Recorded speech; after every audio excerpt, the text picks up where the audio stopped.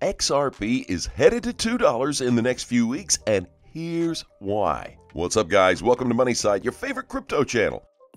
If you're new here, hit that subscribe button and turn on notifications so you get updates when we drop new videos. To my Money Side gang, welcome back. Don't forget to like, comment, and share if you enjoyed watching. Now, the biggest challenge that this coin has had to face was the lawsuit by the SEC. I came across an article that highlights what's currently happening with the lawsuit, and it reads, Government watchdog Empower Oversight is now investigating conflicts of interest between SEC officials, crypto, XRP, and the Ripple lawsuit. Recently, it requested internal documents regarding the case. It aims to track any potential conflict of interest at the Commission, especially involving former high-level officials. This is highly relevant to the SEC's lawsuit against Ripple Labs and its employees. The agency announced on Wednesday that it has submitted a detailed request to the SEC, seeking communications between SEC officials and their current and former employers. The request was filed under the Freedom of Information Act, FOIA. As per its official website, Empower Oversight Whistleblowers and Research.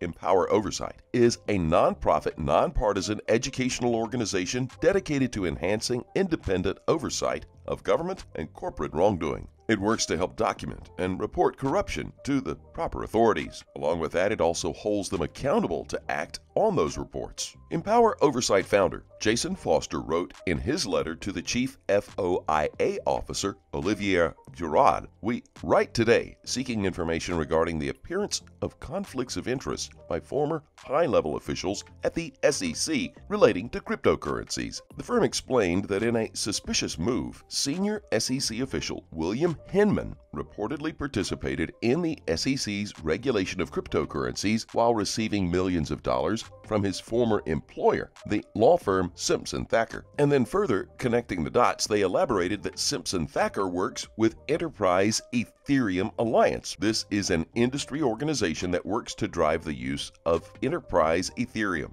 Moreover, Empower Oversight made the point that Hinman was the one who declared originally that Ethereum was not a security. This actually made the crypto's value rise by a large amount. Later, the SEC sued Ripple, which is a major Ethereum competitor, and declared its cryptocurrency XRP as security. As a result, XRP fell by 25%. So what happened next? After the SEC filed the lawsuit, Hinman left the agency in December 2020 and returned to Simpson Thacker as a partner. Likewise, Empower Oversight also reported that the leader of the SEC division that brought the XRP lawsuit also left to join Simpson Thacker later. As if this wasn't enough, they also mentioned the former SEC chairman Jay Clayton. It focused on how he handled cryptocurrency issues while heading the securities regulator in detail. As with Mr. Hinman and Ether, while at the SEC, Mr. Clayton declared that Bitcoin wasn't a security and its value rose.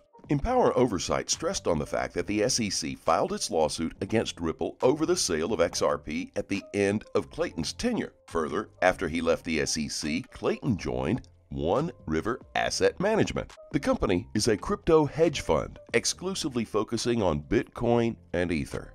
These new revelations are extremely important in determining what will become of the currency this year. Notably, XRP has performed very well amid the recent crypto market bull run. This week, even as both Bitcoin and Ethereum stagger a bit with 1.41% and 4.32% drops respectively, XRP has risen by a strong 11.47%. As you can see, the regulatory body is trying its best to avoid revealing what they were up to, and will do anything to cover their tracks, including revealing the documents that show how they came up with their decision that Ethereum and Bitcoin are not securities. This court case is said to have a long-lasting effect on the crypto world. Yep, that's right. Now here's another article that goes into detail about it. The article was published on Politico.com, and it reads, Federal regulators are pursuing cryptocurrency startups in court and striking a growing number of legal settlements for rule violations, triggering complaints from the industry and sympathetic lawmakers who say it threatens a growing sector of the economy. Over the past month alone, the Securities and Exchange Commission, the Commodity Futures Trading Commission, and the Treasury Department announced more than $120 million in penalties aimed at digital currency exchanges and other service providers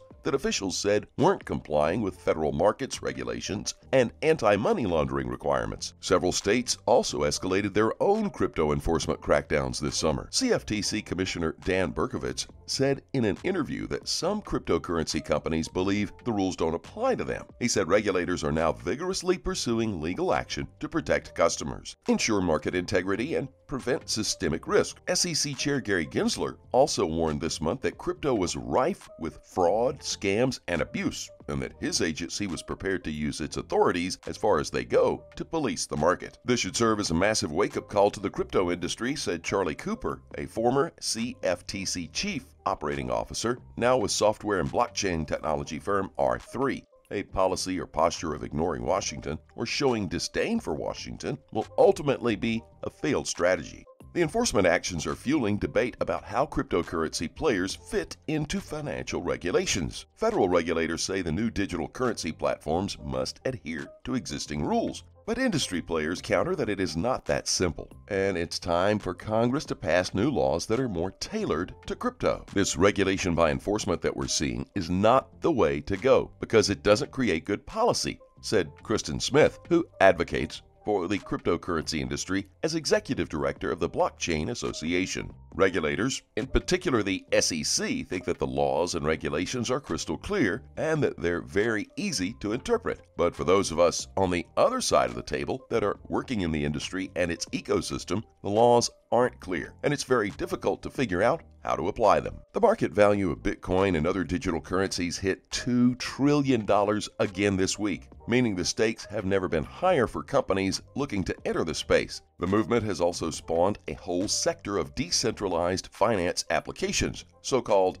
DeFi apps, that offer automated, autonomous trading and lending services with minimal human interaction. One such DeFi service, Poly Network, disclosed losing $600 million in a breach earlier this month. That comes months later after XRP has been on the hot seat. There are also growing concerns that the whole crypto community will be in trouble when the crypto regulations hit. Thankfully, Ripple has been working hand in hand with the government. That means they've always been on the right side of the law. It's unfortunate for them right now because they didn't count on a lawsuit from the regulatory body. That begs the question, what happened? And why did the SEC come after Ripple now? As I've constantly said, there's always something behind the curtains that we don't see. And I believe there's an endgame that we don't know about. Besides, this wouldn't be the first time we've gotten played, only to realize that there was something big that was about to happen. In my opinion, I believe the dawn of CBDCs is the reason why Ripple is under the radar. That's because it's the only cryptocurrency that supports CBDCs and actually has a framework where CBDCs can flourish. And with that, I can comfortably say that there's someone who's behind the curtains and they are trying to slow down the future of Ripple. And guess what? Whoever it is, they are failing terribly. A tweet by Ripple was recently posted and it says, "Increased financial inclusion and innovation stimulus payments can be made a reality through CBDCs." James Wallace, VP of Ripple X, recently shared why we believe governments should embrace their full potential to ensure the next wave of financial innovation. Typically, this company supports the endless applications of CBDCs and how they can change the game, especially in the crypto space. In fact, when CBDCs drop, it will be easy for the governments to impose crypto regulations, and that's where I believe things will change. So in short, right now, Ripple has a lawsuit with the government.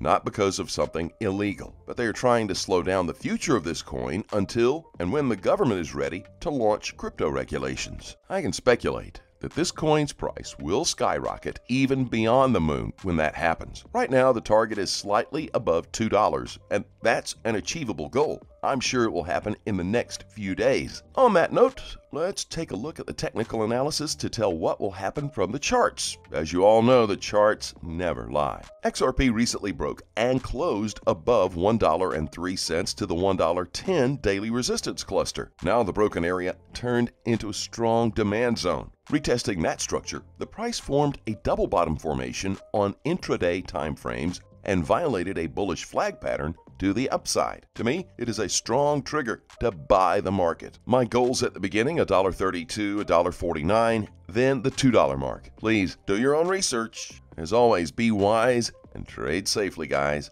Please keep in mind we're not a licensed financial advisor. All videos on this channel are intended for entertainment purposes only. Tell us what you think in the comment section below, and let's have a conversation. Thank you very much for watching. Don't forget to like this video and to click on the subscribe button below. Turn on notifications, that way you get informed whenever we post our amazing content. Thanks again, and I'll look forward to seeing you in the next video.